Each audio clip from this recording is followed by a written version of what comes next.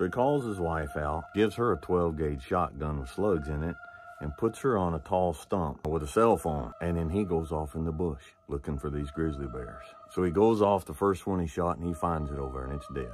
He drilled it plumb center. So he comes back around where the other one had peeled off and he looks around and digs through it and he finds that one and it's dead. And he turned around and about 7 paces away was another grizzly bear stalking like a cat coming up behind him.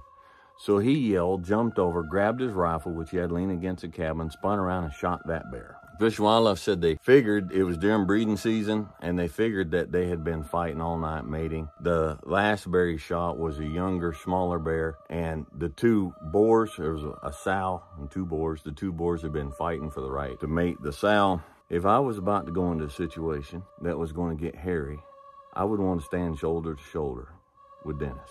I would not stand shoulder to shoulder with Andrew Tate.